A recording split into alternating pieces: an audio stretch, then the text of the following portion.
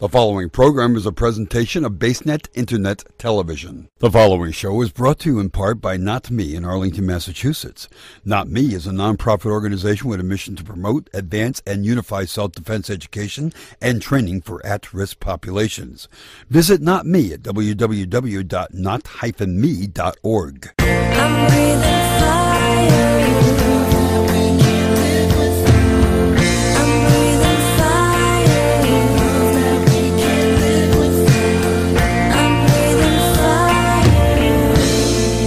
Hello and welcome everybody to this week's Crashing Glass podcast. We have a very special treat today. Author Heidi Thompson is with us to teach us a little bit about breathing in this episode's Breathe Chicks. So I'd like to introduce you, of course, to my co-host as usual, Jill Henley, and also Heidi is here with us. But before we get into that, you may notice, listeners, that this week we've had some very special ads along with the beautiful piece that we used from Marissa Levy to open and close the show.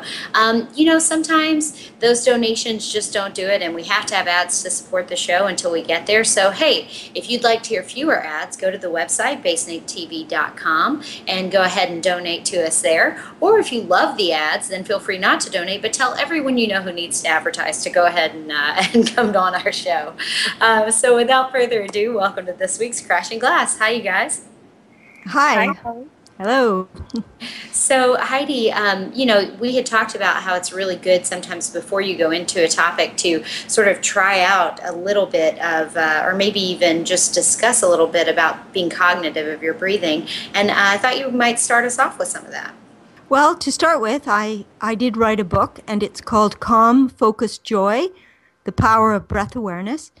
And the book teaches adults and children this amazingly unique technique of using your breath to develop focus, attention, and reduce stress. So this is what we are talking about today, and I hope your listeners will enjoy learning this technique.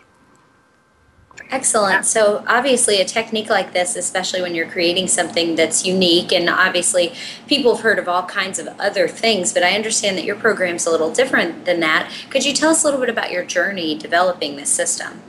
Well, breath awareness is a type of meditation, and I started meditating when I was 20. Now I'm 55, so I've been doing it for a long time. But in my late 20s, I came across this technique called breath awareness, and it's very special, and it's very effective.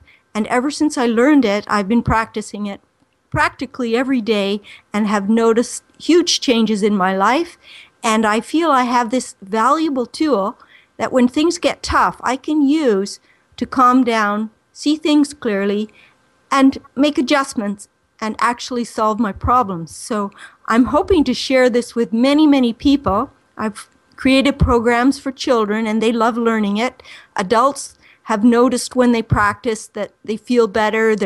They actually can lower their blood pressure and stop, compulsive eating. So it's a very powerful technique. And I've been doing this for all these years and have come to the point in my life where I really want to help others with it. So that's pretty well the journey. It's a journey of learning it and practicing it and seeing the changes in my life. Now, Heidi, you mentioned that breath awareness is a type of meditation. What would you say to people who say, oh, well, that sounds like a lot of religious hocus pocus?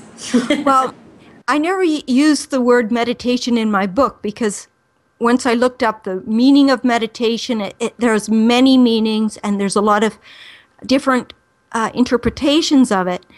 And because breath awareness is simply sitting there and being aware of your breath, I thought, well, it's not really religious. It's not really, mystical. It's pretty practical. Just like walking down the street, you put one step forward and you get ahead. And breath awareness is sort of the same practical exercise. So people can use it for meditation if you want to develop sort of insights into who you are and feel more peaceful and more compassionate. Definitely, this does help.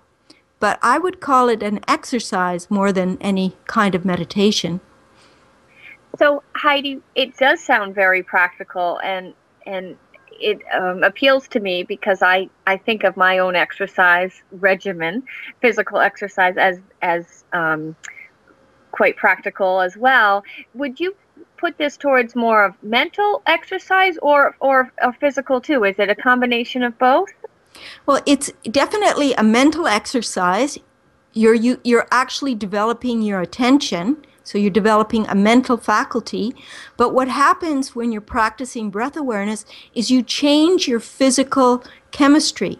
So in that sense, it is a physical exercise because you're changing. It's just like when you run fast, you increase adrenaline, dopamine, and those chemical changes happen.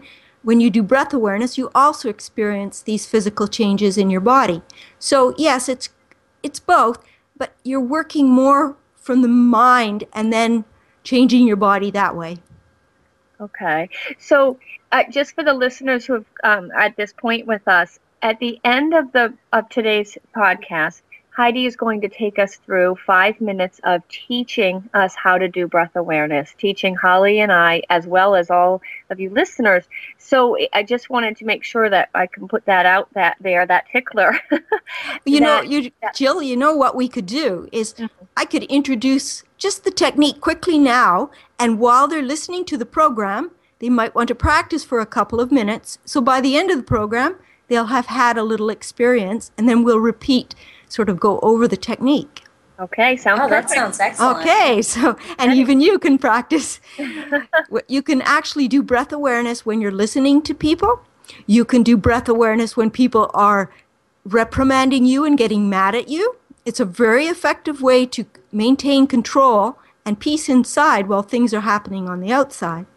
And the technique, which is different than most breathing techniques, is simply focusing the attention on the small area of skin below your nostrils, sort of just above your upper lip, below your nostrils. There's a little patch of skin, and you stay there, feeling the breath flowing out of the nose and passing over the skin, and then breathing in again and feeling the breath touching that little area as you breathe in. So for the whole time that you're sitting, when you do breath awareness for 5 minutes or 20 minutes or an hour, that is all you do. You keep your attention on that tiny spot right below your nose, and you're feeling the breath. This is very different than many techniques. Other techniques will require you to bring your attention inside your body, feel the air in your stomach. Some techniques make you visualize the air coming in. This technique actually has nothing to do with your imagination, and it has nothing to do with going inside your body. You're constantly staying right in that small area for the whole time. So that's a technique. And now, while you're doing that, we can talk about other things, what you can benefit from. Well, speaking along those lines, as we're breathing in and breathing out and we're feeling the breath there on our upper lip, how is this helpful? How is breath awareness helpful? How's it helped you? Okay, the first thing it helps you do is train your attention. Your attention, you can imagine your attention is a spotlight. And it's constantly looking at things that are interesting. So it's constantly moving back and forth, and it's thinking about things in the past, or it's imagining things in the future. But your attention is busy, busy, busy. So what this does, it forces your attention to stay on one spot for a period of time. This goes completely against your habit of constantly thinking about all these things. Everyone talks about the busy mind, the monkey mind, the puppy dog mind, always running away and playing. But by keeping your attention on one spot, then your attention is taken care of for a little while. So you're kind of saying you go to the corner and stay there for a while because I have other things that are more important to experience. And so when your attention is fixed, you will start experiencing other things in your body and in your mind. It's funny because we're always busy thinking, but actually when we stop thinking and stop imagining, other things have a chance to surface and you can experience yourself at different levels. the area between your nose and your upper lip is called the philtrum. I guess is what I just found out. Oh, I didn't know. That's great. Yeah, well, I just looked it up, the name of that piece of skin that you were describing.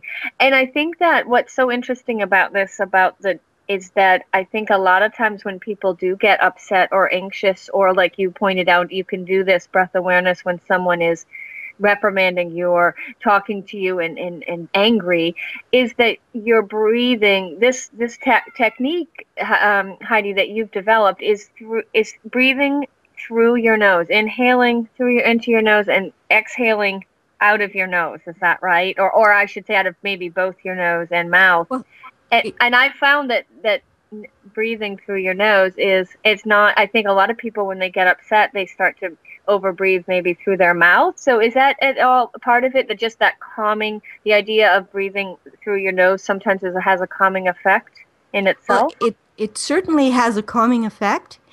And the idea of the technique is to breathe naturally. Okay. And like you say, generally we're breathing through our nose unless we have a cold. So natural breathing is the key to the technique. You just want to be breathing however you end up breathing. You're not changing your breathing at all. And this is the other important aspect of the technique, is to learn how to observe yourself, your breath, without changing it. And again, this is unique from many other techniques that require you to change your breath, breathe deep, breathe slow. This is completely different. And by the way, I did not invent this technique. Okay, This has been around for 5,000 years, and Buddha was using it as well, and many people have used it. So I've just learned it, and then I'm trying to put it in sort of modern language and make it accessible to people. Okay, When you talk about successfully, very successfully, it sounds like. Well, when you talk about that putting it into modern language, I find it really interesting that in your book you call this 10-step awareness program mind mastery. You know, you were talking about how you have the puppy dog running around, and when you have a puppy dog, you train a puppy dog, you know, so that it doesn't so much run around and get all over everything. Just give us a brief overview of that sort of mind mastery program. Okay, the word mind mastery is the word that I came up with that best describes what you achieve if you practice breath awareness. And as well, children really love that name, so it works well for children's programs. Somehow they relate to the idea of gaining control over their mind and being a master. Many children, they haven't the self-confidence, they don't have the skills in life or knowledge or experience to feel at all a master of anything. So when they realize that they can practice breath awareness and master their busy mind and at will make it focus, they gain great power, and children really love doing this exercise. And mind mastery is the idea of mastering that busy mind so that it actually starts working for you instead of against you. I have a little story in the book. I don't know how far you got into it. It's basically a story that takes place in India, and there's a tribe, and every year these terrible elephants come and stampede their village and destroy everything, and everyone thinks they're cursed. But one day this young boy goes out and leaves the village for a year, ends up finding a small elephant, trains it, and comes back into the village and shows everyone, look, this miserable, terrifying animal is actually pretty useful if we train it. And that's what we can do with our mind. We train it to become an asset in our life. And that's what breath awareness can do.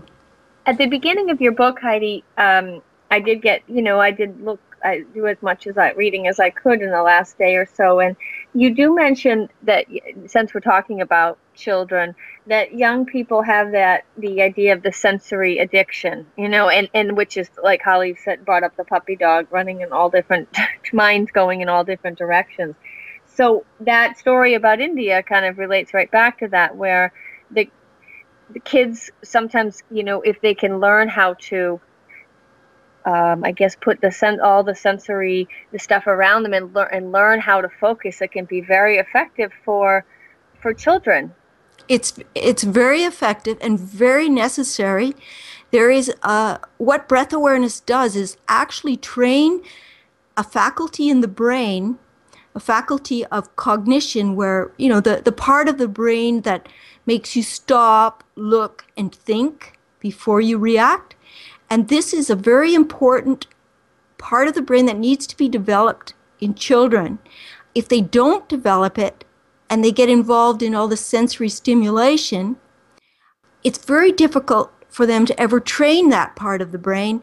And then when they become adults, they might become hyperactive, they might easily get addicted to sensory stimulation, and they don't understand that they really have to train their mind not to sort of just go with whatever feels good.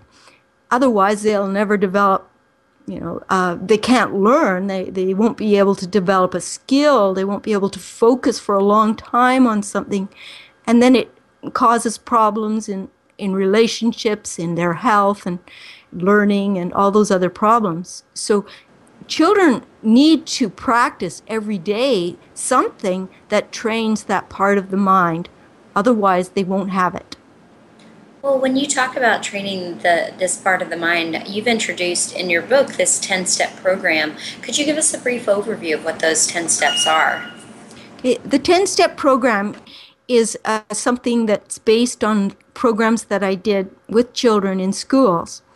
And I would come in for 10 sessions. Each session would be about an hour because I'd tell a story and they would have some art after the breath awareness session.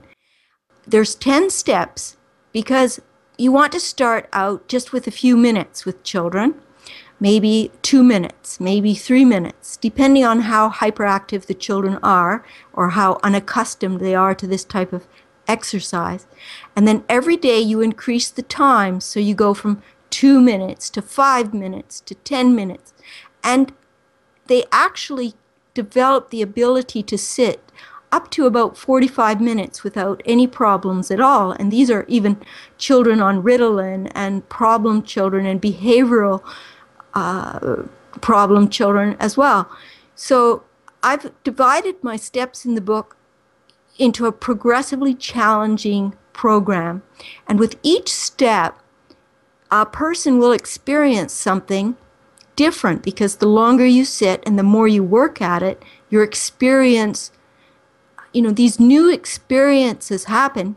And for every step, I've added in a story or an explanation of what they might be experiencing. You can't experience it all in the first day. So it's just important to see that as you progress, you go deeper, you understand your mind more, you develop more control. And by the end, on the 10th step, there's an important new technique that's introduced called sharing goodwill. And this is where you take what you have experienced, which you've developed more calm and peace inside yourself, and you feel good, and then you share it with others. And this is a different technique. So there's actually 2 techniques being taught in the book. And Heidi's book is, as she mentioned at the very beginning of our podcast, it's called Calm, Focus, Joy, The Power of Breath Awareness, a practical guide for adults and children by Heidi Thompson. And we'll make sure, Heidi, that we cover before the end, where to purchase the book. Although, actually, why don't you let us know your website right now, so if people want to go right to your website. Sure, it's calmfocusjoy.com. So appropriate. And if yeah, they that's want, nice and simple. I've decided that there's free shipping, so if anyone's interested in my, going to my website rather than Amazon and Barnes & Noble, then I thought I better offer a special. So, if they are interested in the book, and it's a very in-depth manual, if you are interested in teaching children or teaching your students in school or really learning how to do breath awareness and how to go deeper and deeper into it so it really changes your life, I have added everything in the book that I thought was important. So it's not a skimpy little, it's actually a real in-depth book. You can't read it right away. You have to experience it one step at a time. It might take a year to, get through the whole thing, but at least by the end you'll really understand breath awareness and how it's different from other techniques. Well, that said, Heidi, you mentioned a lot about using this book to help children, but, can this book work for adults? And if so, tell us a little bit about how that works. Well, when I first started writing the book, it was about children because I think that children have the potential to develop focus and become self-confident and empowered with this technique. But then I realized, oh, well, who is going to teach the children? And then I realized, oh, okay, I have to first teach adults so well that they feel confident teaching their children. So that's why the book has the two parts. It has the 10 steps for adults and then the 10 steps for children. And then quite a comprehensive part is teaching you how to teach children, because that's an art as well. So actually it encompasses 3 levels of instruction. And as adults, what are some of the benefits that we can expect to get from the book? First, the first benefit, and maybe you're even experiencing it if you're practicing while listening, you will reduce stress. Breath awareness counters the effects and symptoms of stress. You will immediately feel your heart rate slow down, your blood pressure will actually start dropping, your dopamine might start rising, your cortisol will lower, the stress hormones will decrease, so you will start feeling less stressed. And if I think we all know, stress is the key problem. It underlies so many diseases and illnesses and conditions like depression and anxiety and ADD and ADHD. Stress, if you can manage stress, you will succeed in life. If you can't manage stress, you're going to be damaging yourself both mentally and physically. So I thought about it for a long time, and if anything, just use breath awareness to reduce stress, and all other things will unfold. There's many other benefits, but that in particular will help you right away. Heidi, that sounds. I mean, I'm practicing as much. I am practicing over here, and I do feel that my body. I mean, I can't tell if my heart rate is slowing, but I feel a relaxation, a little bit while I'm doing it. It's hard though because my mind is thinking about other things I want to ask you. Yes, and maybe so you should. Right. So I guess that's part of it. You have to learn to do this while also using your brain. I think which does differentiate it from what a little bit I know about meditation, where they're asking you to clear your mind completely, or a type of, sometimes with yoga, and there's a little bit of meditation at the end of the yoga class. And this does seem very different. Would you expand on that a little bit?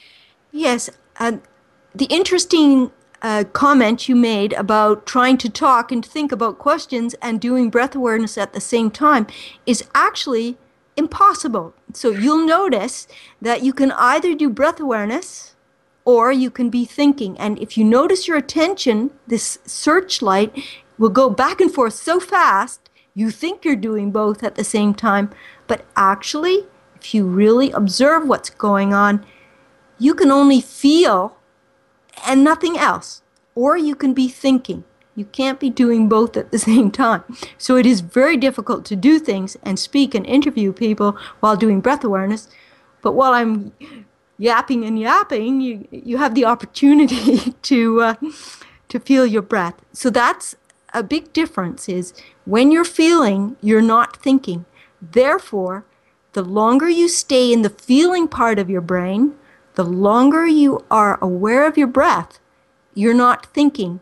And if you're not thinking, you're not reacting to your thoughts, and therefore you're not creating more stress. So you're going on vacation and allowing your body to calm down and actually counter those symptoms of stress. As long as you're thinking about problems and anticipating and worrying, your stress levels will be higher, and it'll be taxing your body, taxing your health. So go on vacation and stay in the feeling side of your brain for a while. So obviously, even having conversations and thinking up questions and doing day-to-day things can present a challenge here. What are some of the other challenges that one can expect when they start this practice of breathing awareness? Well, there are many challenges. One is first learning the technique so you're doing it correctly, because if you start mixing all the other techniques that you may have learned, you won't feel the effect as readily. You'll feel a little bit. So that's a big challenge, is to separate your other techniques, at least for a while, and try breath awareness without resorting to things. The problem is when you're sitting quietly, the habit mind starts bubbling up. And the habit mind will want you to stop doing breath awareness, because habits hate breath awareness. Because when you're doing breath awareness, you're not allowing any of your habits to govern you, and they start rebelling. This is the major problem that will happen.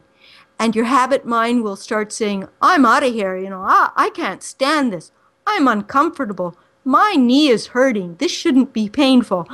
Blah, blah, blah, blah, blah. And then before you know it, you're not doing breath awareness anymore. And you're just basically perpetuating these old habits that you've developed since childhood. And the nice thing is, if you keep doing breath awareness, those habits get weaker and weaker, and soon you're the master of your mind and not your habits. So that's your number one problem. Another problem is just the fatigue that might come. You're suddenly relaxed, and many of us have never allowed ourselves to relax, and immediately we want to fall asleep.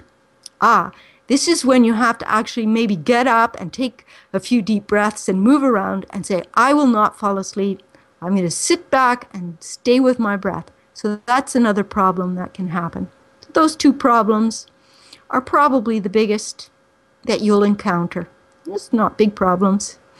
Heidi, I know I would love for you to go up into a little more depth about how you have been teaching this to children, and in what form, are you doing this in going into schools, and are you specifically working with ADHD diagnosed children, and I guess I'm curious, how exactly does that go? How does it help the kids? There's so many kids now that are diagnosed with ADHD, and it's definitely something that comes up a lot in my world, given my kids' ages and friends of mine that have kids that have been diagnosed. And I also wondered, as a second part to the question, is if you have found that the breath awareness helps people with OCD, obsessive compulsive disorder, as you mentioned, the habit part of your brain. So those are a couple of thoughts that came up, and then I'm going to do breath awareness while you answer. Well, breath awareness is something that will help children with ADD and ADHD and compulsive behavior, because it trains the part of the brain that makes you think before you react. And many people who are compulsive, they're constantly reacting to a fear that they have inside them, and it's all, happening on an unconscious level. So when you train and develop, you actually develop this part of the brain that lets you think before reacting. Then you can actually help these people, adults and children, gain strength in the mind and gain a better faculty to observe before they react, because this is what you're training when you're sitting quietly and all these habits start pushing you and wanting you to react to the pain you might feel. Instead of reacting, you actually just stay with your breath. You're developing the non-objective observation, or the ability to observe without reacting. This helps attention deficit children, and it helps people suffering from compulsive behavior, because they're basically being governed by this compulsiveness to do something, and they're not in control anymore. It's their subconscious mind is controlling them. So it gives people power. And I've worked with, when I was doing many programs in the 90s, I made sure that I tried groups of children from all different areas of life, children with disabilities or high potential learners, blind children, children in wheelchairs, children in trouble with the law, rebellious teenagers. because I wanted to see how if it was possible to teach them, if they would be receptive to this. And they all were. It was amazing. And I think the problem in society is we bring in these children into the world, and they're subject to so much stimulation, so much external busyness, that they're kind of like, they have no tools to deal with these things. And unless we can incorporate time in their life with education to say, okay, we're going to educate your mind for an hour. We're going to sit still and start observing our mind and our body. We have to give children the opportunity to develop that part of the brain. If we don't, they have no way of coping, and they will be constantly under stress, and again then start suffering all those health problems that come from stress. And it's too bad that, I think things are changing, but school should have at least a half an hour each day for every student to be able to turn within themselves and discover who they are and calm down and experience peace. Because if they never experience peace, how will they ever value peace? How will they ever know what it is?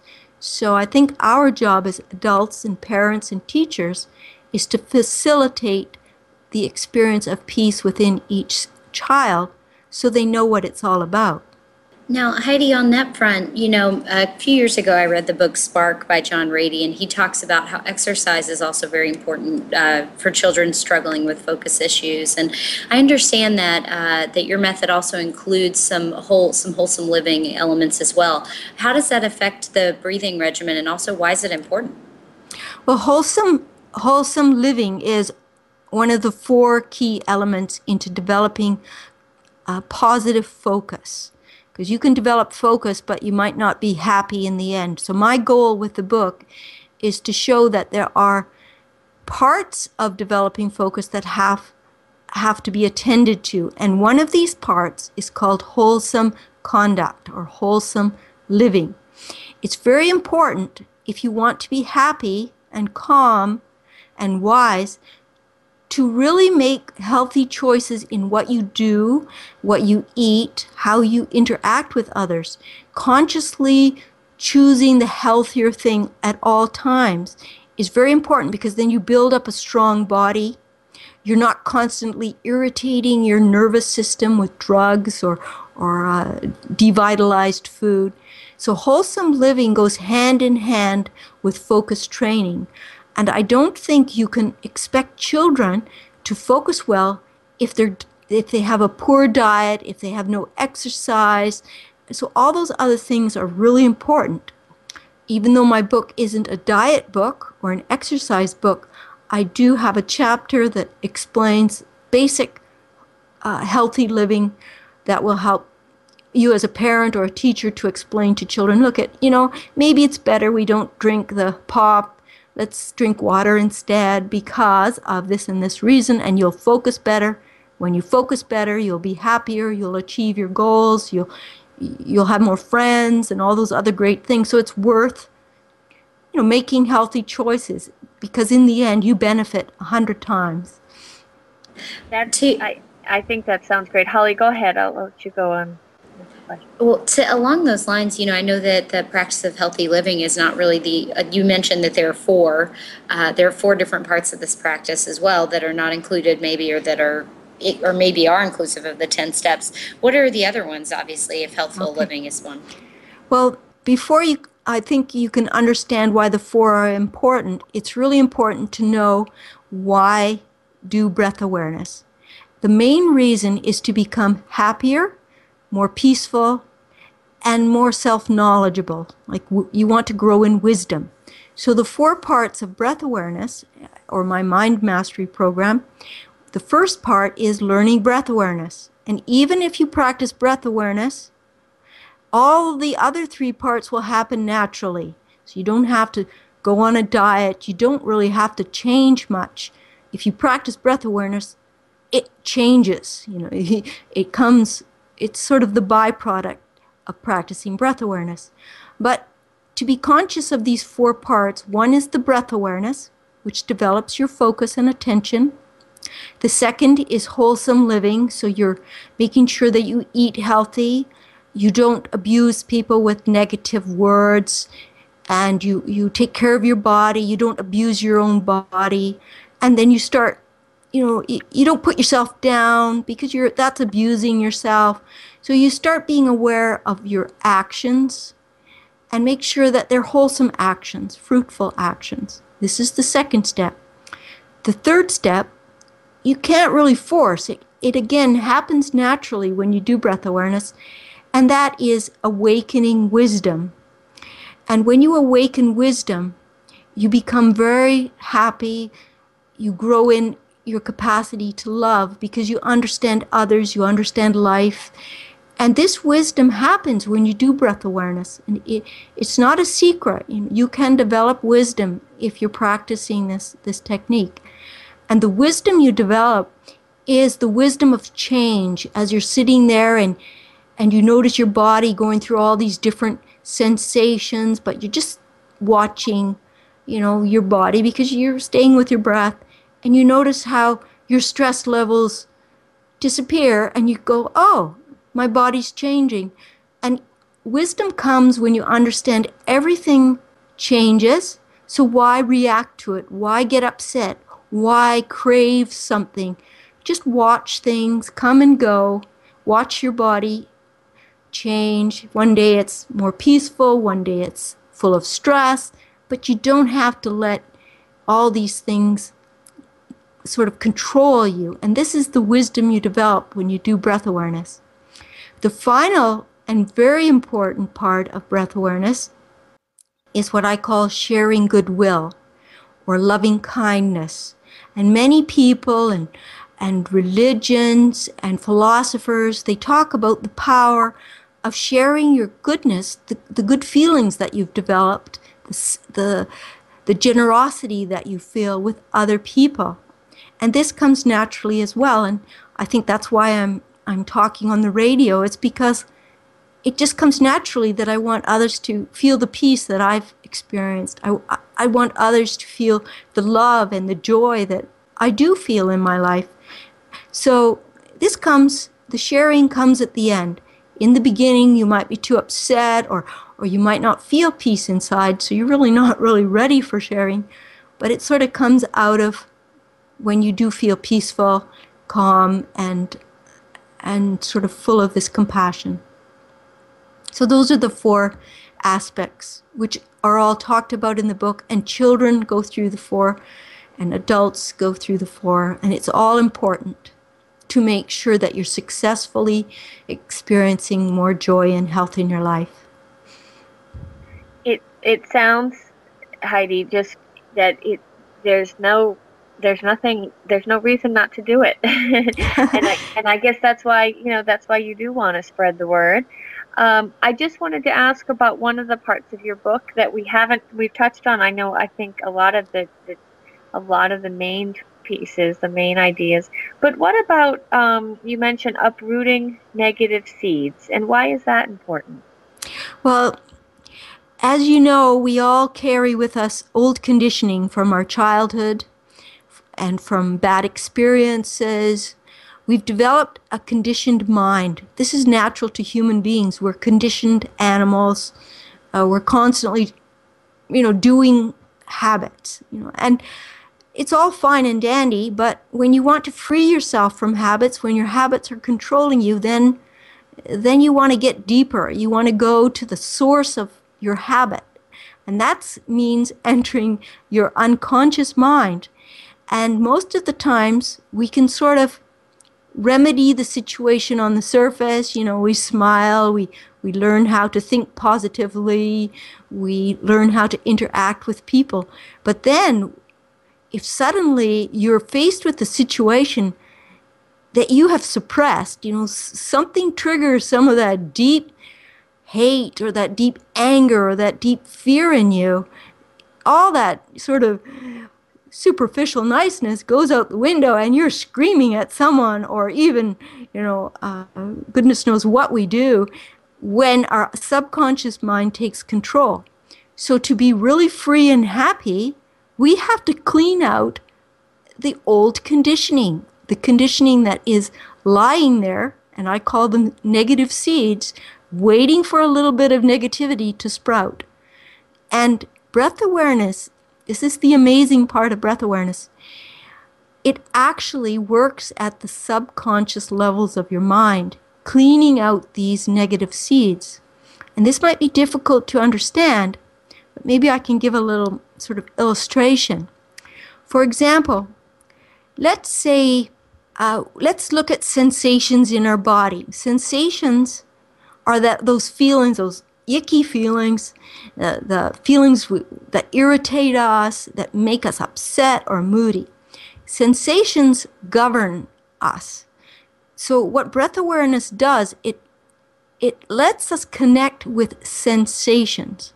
They're not emotions, they're actual sensations in the body. And when you're feeling your breath, you are focusing on the sensation caused by the breath. And it's either tickling or stinging, or it's kind of heat, hot, sweaty feeling. So you're focusing on sensations the whole time you're doing breath awareness. But you're not thinking, oh, I don't like this sensation, or you're not running away from the sensation, because feeling the breath is usually very subtle, so the sensations aren't painful. But as you're sitting, what will happen is things will start changing on your body, and you may start feeling more intense pain. And this is, again, just sensations. But by staying focused on the breath, you let these painful sensations, whether it's in your knee or your back or your head, surface and dissipate. So the pain arises and goes away, and you're still focused on your breath. What you don't realize is you're actually letting subconscious pain, a pain that you're subconsciously reacting to at the deeper levels without even knowing it, you're letting that pain surface and have an outlet, and you're not reacting to it. And this is amazing, because normally your subconscious mind is constantly reacting to painful sensations, but you're changing the habit, and after a session of breath awareness, you're going to feel happier, you're going to feel freer, because you've actually gotten rid of some of that old conditioning, some of those old habits. And the more you practice, the more you get rid of this underlying crap, I guess you could call it. The stuff that keeps you down and keeps you unhappy and keeps you depressed starts having a way to get out of your body through the sensation. You know, you have to go through the pain, but you don't react to it like you normally do. So I don't know if that's clear. That's sort of the subconscious this is an explanation of how you clean out your subconscious mind from old habit. It's pretty intense. I hope your listeners could follow that. Yes, that was quite a journey. And I mean, if you had to kind of boil that down, I understand from your book there are 7 stages of the mind experience. Yes, once you're sitting, this all comes to you. All this information in the book comes to you when you're sitting. So the first thing, because your mind is calm and now your attention is still because it's focused on one spot, you can start observing your mind very clearly. You are going to observe things like, let's say a mosquito lands on your knee. The first thing you're going to observe is the sensation. Something's landed on my knee. And you might have heard the buzzing. This is a mosquito. And then you might start reacting inside, I've got to slap this mosquito. I've got to get rid of it. But because you're focusing on your breath and you're not moving and you're not doing anything, you see how your habit mind wants to react. So you see that the 7 stages of the mind start with the perception of this little bothersome mosquito and how it's touching your body and sending signals to your brain. You're going to notice that your brain starts creating a reaction, a chemical reaction, because it's going to want to slap that mosquito. So actually all your blood starts going to your extremities and your heart starts pounding. It's maybe a little extreme for a little mosquito. But then you can notice, oh, now chemicals are flowing through my body wanting me to slap the mosquito, but still you don't slap the mosquito. So you're watching. Then you notice, now you've stopped, you're not reacting. This is the other part of the brain where you make a choice. You decided, I'm not going to get rid of the mosquito. For this experiment, I'm going to get a mosquito bite, but I'm going to see what happens. So you continue observing your brain.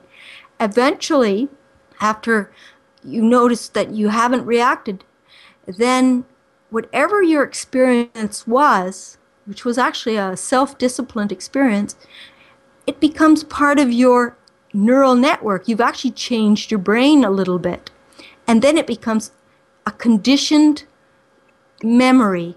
So then next time you're out somewhere in the woods and a mosquito comes and lands on your leg, you're going to have a whole different reaction to the mosquito than you did before you did this breath awareness exercise and retrained your brain. So while you're sitting, you can start observing how your mind works and how you create habits and how you create your conditioning. Because when you know how you create your own conditioning, you can start dissolving that old conditioning. It's very important to understand how we create who we are so that we can be free. We can develop mastery over all those processes. So those are sort of the steps in a nutshell. I find the conscious level feeling and thinking versus the subconscious level just fascinating. And you've done such a nice job of explaining it because it is an intense subject. So it's been wonderful to listen to all of the things that you've learned and you seem like an excellent teacher. So the kids that get to have you are very lucky. Oh, well, I'm very lucky to have them because I think this is why I wrote the book, because it's so fun teaching children. It's so rewarding that I thought, if there's anyone out there that is seeking purpose, this would be a fabulous thing to do.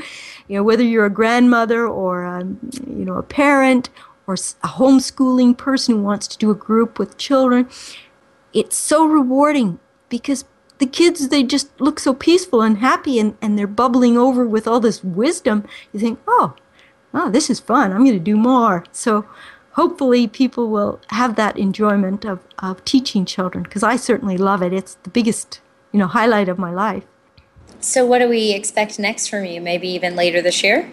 Well, I'm just working at trying to get the word out about breath awareness. I'm thinking of maybe trying public speaking, because I really enjoy having an audience that I can work through breath awareness with them so they can go away feeling the experience of breath awareness. So this is what I'm working on, and hopefully I can do that. It's, a challenge, but it's a goal.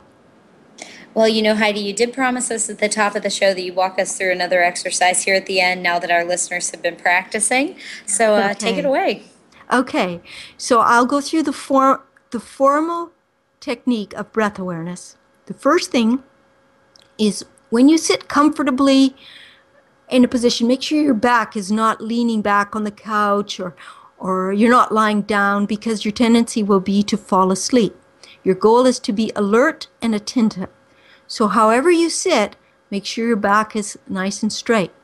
Then close your eyes and focus your attention on your breath, touching your skin just below your nose. And keep your attention there for the whole time. Now, the whole time means choosing a time that you think you'll be successful with. So if you think you can sit for 1 minute and stay focused on the breath for 1 minute, then that is the time. You can set a little timer and go for 1 minute. If you think you can sit for 5 minutes, staying attentive of the breath, then choose 5 minutes. The important thing is do not give up after 4 minutes, because what happens is you're actually perpetuating the habit of giving up before you're finished. So you don't want to perpetuate habits. You want to stay till the 5 minutes is up, then you're done. And you go off and you can do whatever you want for the whole day. It doesn't matter. But then if you want to do a half an hour, okay, you do it for a half an hour. If you want to do it for an hour, you do it for an hour. determination to stay for the whole time is really important. It develops a real quality, a strength of mind. And basically, that's your technique. You can choose a time of day in the morning or night, or even I do it sometimes when I can't sleep at 3 in the morning. Whenever you do it, make sure nobody's going to bother you, that you have time for yourself, and just practice. And all the things that are in my book, you will discover yourself, and then you can write your own book, because all that knowledge comes to you. And this is basically the technique. You stay focused on the natural breath. Sometimes it's fast, sometimes it's slow, sometimes it's even. Whatever your breath is in the moment, you just observe it, you don't change it, and you feel it touching your skin. You might feel it tickling your skin, or it might be itchy, but that's where you stay. You stay with the sensations and do not react. And then that's the technique.